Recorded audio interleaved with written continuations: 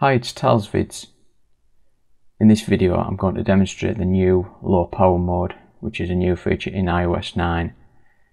Now, with all the under the hood improvements with iOS 9, we can gain an extra 1 hour of battery life compared to iOS 8 and earlier versions of iOS.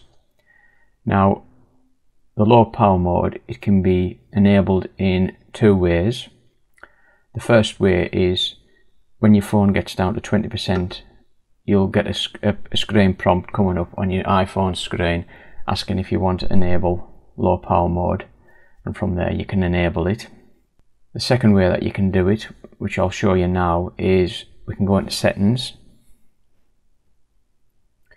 Now, in the settings app in iOS 9, there's an extra option called battery, which you can see at the bottom of the screen.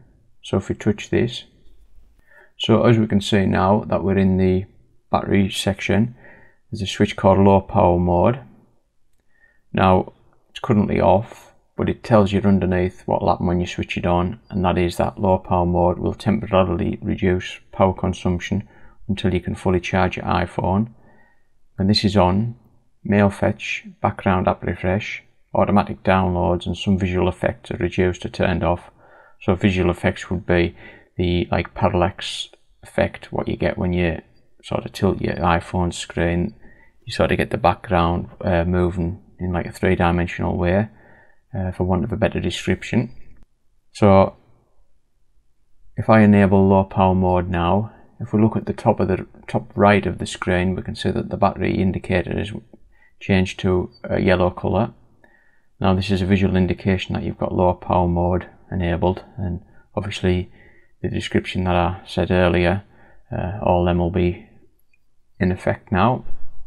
And you'll also notice as well, when you've got low power mode on, your screen on your iPhone will dim after about 10 or 15 seconds to further reduce the amount of battery as well.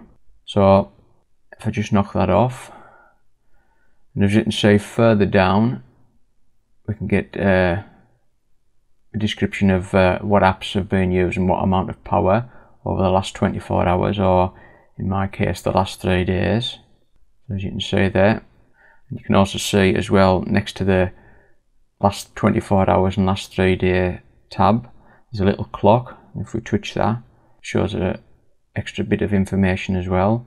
As you can see with the Endomondo app that I'll point out in this example, which is a fitness app, there's been 2 minutes of use of the app on screen, so that means I was using the app with the iPhone screen on, and there's 4.9 hours of background use, which means the app was still running because it uses your GPS, and that was without the screen on, and you can see that it's used overall in that time 15% of the battery life.